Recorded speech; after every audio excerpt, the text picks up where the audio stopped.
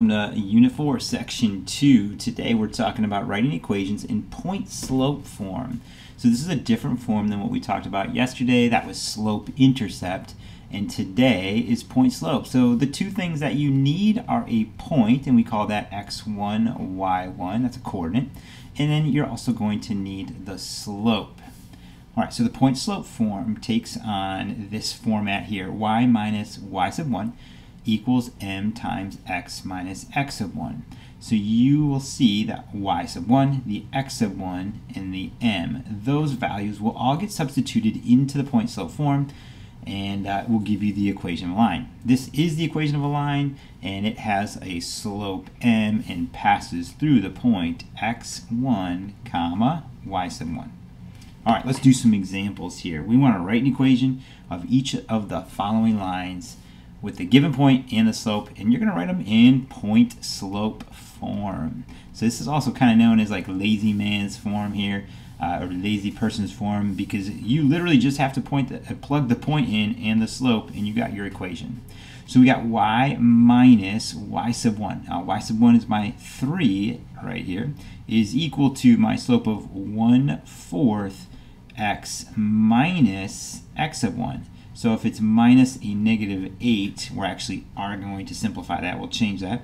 It'll become y minus 3 equals 1/4 x minus the negative is x plus 8. And that's it. You are done. This is the equation in point slope format. Isn't that nice? Simple.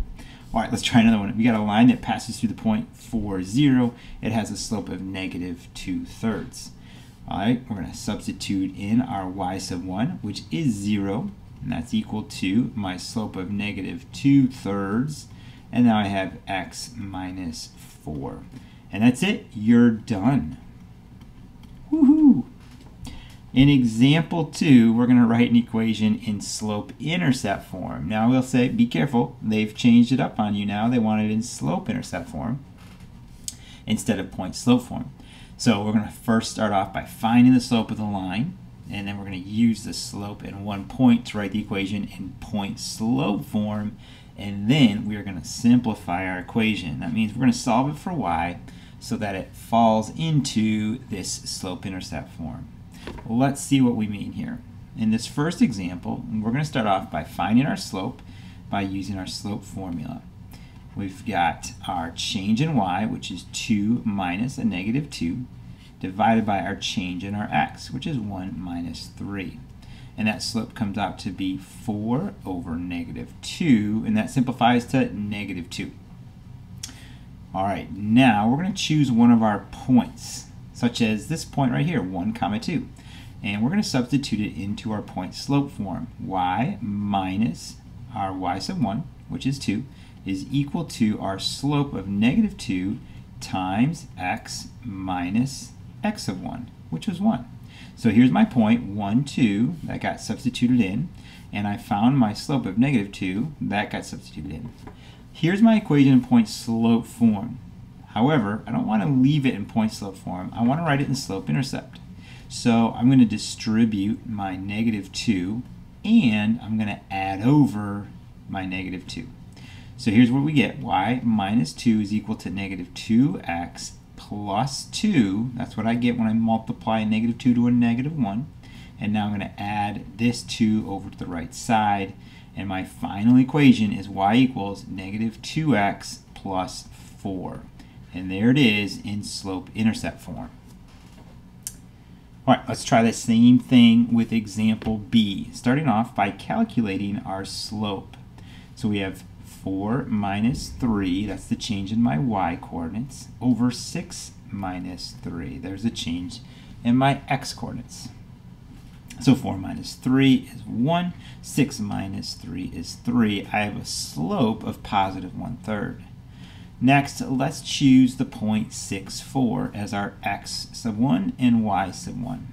So we'll write y minus 4 is equal to my slope of 1/3 times x minus x sub 1.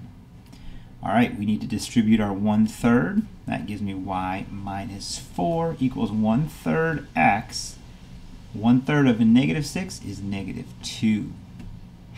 Finally, we're going to add 4 to the right side, and we get y by itself. So we have y equals 1/3 x plus 2. And here is the equation of this line that passes through the points 3, 3, and 6, 4. It has a slope of 1/3, and it has a y-intercept of positive 2.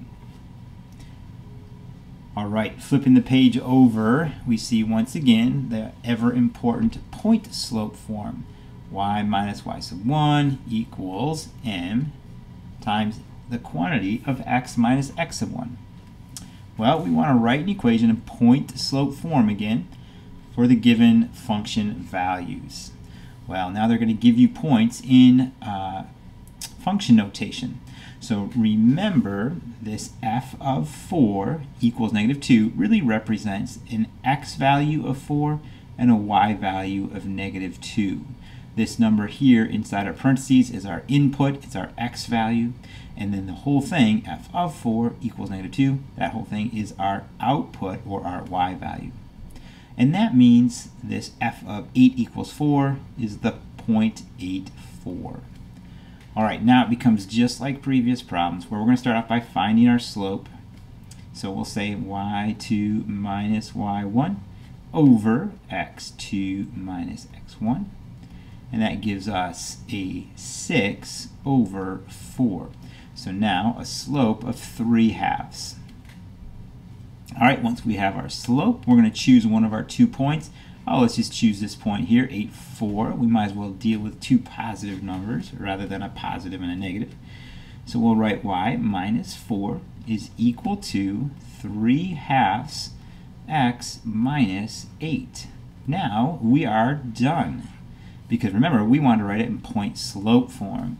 Point-slope form, we just substitute in our slope and our point, and we're done. Yay!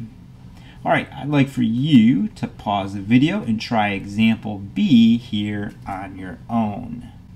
All right, let's move on to example 4. Your student council is ordering customized foam hands to promote school spirit. The table below shows the total cost of ordering different numbers of foam hands. Determine the total cost of ordering 150 foam hands. So you can see that we have 4 foam hands, 6 foam hands, 8 foam hands, 10 foam hands, and then we have the total cost of foam hands. And you can see that as we increase by the same increments here, we're going up by 4 to 6 to 8 to 10. We're going up by positive 2s. That's my change in my independent variable. Then my change in my dependent variable is going up by the same amount as well. In other words, this is forming a linear equation or a linear function. And because it's forming a linear equation, we can find the slope.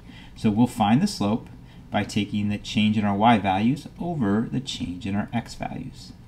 Now, it doesn't matter which 2 points we pick here. We're just going to choose the first 2 ordered pairs. All right, and we'll write them as ordered pairs. For 4 foam hands, the cost is $51 and 40 cents. And then for 6 foam hands, our cost is $57.10. So finding slope, we'll do our change in our y values over the change in our x values, and we will come up with our slope. In this case, it's $5.70 over 2 foam hands. So that means the cost per foam hand is $2.85. All right, once we found our slope, now we can plug it into a point-slope form. And so we'll say this as y minus 51.40 is equal to the slope, $2.85, times x minus our x value at that point, which was 4. All right, so we just chose that first point and we wrote it out in point-slope form.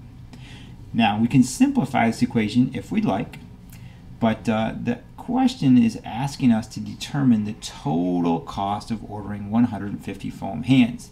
In other words, can you find out the value of y when x is equal to 150?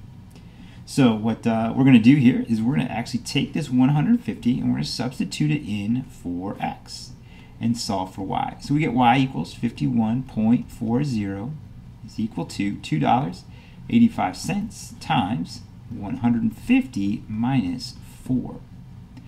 All right, I'm going to pause the video, or actually I'm going to ask you, you're going to pause the video, to pause the video and go ahead and solve this for y and see what you come up with for the total cost of 150 foam hands. Did you come up with $467.50? If so, great job. We'll see you tomorrow in class.